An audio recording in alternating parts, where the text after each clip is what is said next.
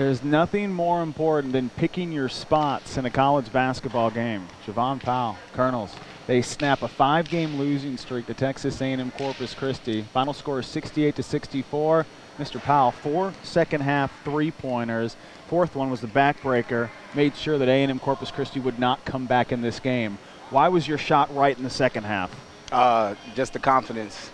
Me and my assistant coach, Coach Clonch, work extra every day to make sure that I can make and take shots like those when the time comes. So when it comes time, I'm as confident as ever that I can put it in the basket. One of the best defensive teams you'll play in the Southland Conference came in here, disrupted the concentration of this offense, and held you guys to 31 points in the first half. You score 94 against Incarnate Word in the opener, but every game is different. And to come out of the second half, take a 3-point lead, extend it to 11, maturity, patience, and not worrying about those turnovers that created such offensive issues in the first half. Exactly.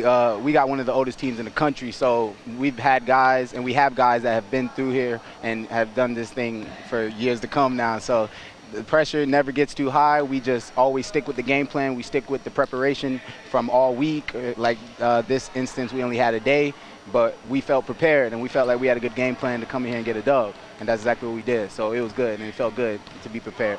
Where does the maturity make its biggest impact in the second half of close games? Definitely when it gets close.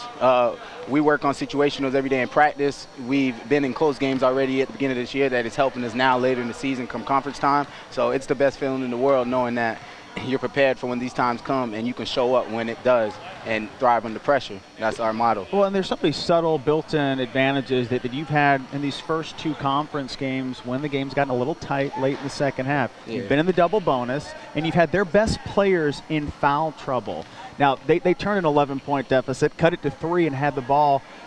No pressure, no panic, and you were the team that executed down the last 60 seconds when it would have been easy to think, okay, Corpus Christi's on the run. This is the number 2 team in the conference from a year ago. This is when they make their move. You step back, hit a 3. Jonathan Bell hits a big free throw. 4-point win. Yeah, it's a different team this year. You know, we got a lot of guys that can step up, and tonight was just one of those nights. I think we had 3 or 4 guys in double figures, and everybody came to play. I think this was our best defensive game on the season, just all around, from our wings to our bigs to our top guys. And it's just a great overall feeling, man, knowing that we can win games like this at home and protect our home court like we've said all season long. Time to take the show on the road. 3 straight road games against Sam Houston State, Northwestern State, and Stephen F. Austin.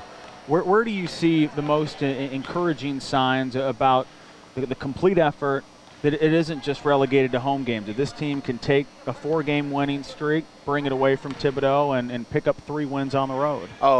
We've traveled all over the place this year, so it's going to be nice to travel a little closer now that we're in conference. But, you know, playing at home or playing on the road, we're going to come with the same preparation, the same focus.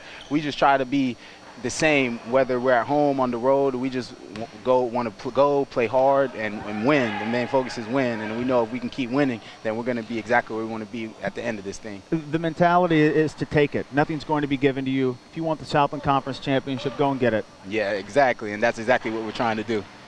That you're not afraid to say that has people a little bit ill-prepared for the confidence in the conversation that the Colonels are stating. And it's not just privately. You guys have been comfortable looking into each game and letting everyone know that we're winning this because it will lead to a conference championship.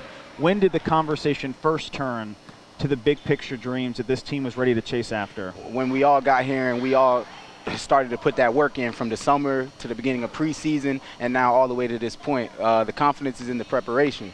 So we're just as a confident team as ever, and we're just getting more confident as the games go on, and it's just a great overall feeling. Can you ask for a better start to 2017? Not at all. This is the best one I can ask for right here. Jahvaughn Powell and the Colonels are 9-6 on the year, but they snapped the 5-game losing streak to A&M Corpus Christi. 2-0 atop the Southland Conference, 3 straight on the road. And if you are in Thibodaux or Houma or South Louisiana, Stuff Stouffer's the first home game after the road trip. Look around and enjoy seeing this place empty for the moment. There won't be a single available seat for your next home game. Yeah, that's going to be the most exciting part, man. Come out and watch. It's going to be a show. 4 second-half threes for Jahvaughn. Powell. Colonels win 68-64.